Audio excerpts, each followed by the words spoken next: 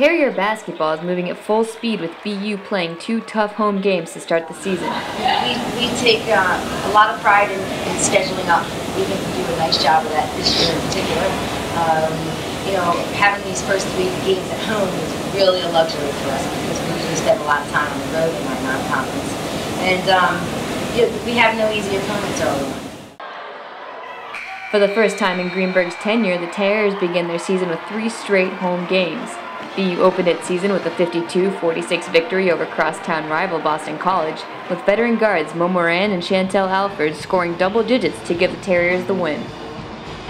We're all very hungry to play, you know, but we have a great team and there's great seniors and juniors ahead of us, so we're just happy to be here and happy to, you know, work hard every day and get better. The first half of Monday's game was a back-and-forth battle against number 14 ranked Mountaineers.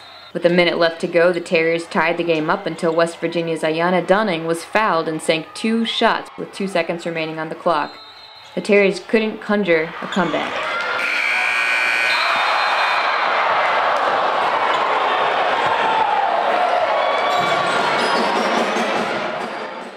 I mean, it was a close one. It was a good one, but we fell short at the end. But it was good. Coach, she likes to make our non-conference schedule just as tough, just to prep us for conference when the time comes. And we enjoy the challenges just to come out here and play great basketball, and we were able to do that the first 2 games, and we just fell short tonight. But, I mean, it's always a challenge, and we're, just looking forward to it. With a tough non-conference schedule ahead, the Terriers have a lot of adjustments to make. They're looking to their 2 veteran guards to lead this young team as they go to 4 back-to-back games away from home. This is Natalie Lessman for Sports Night.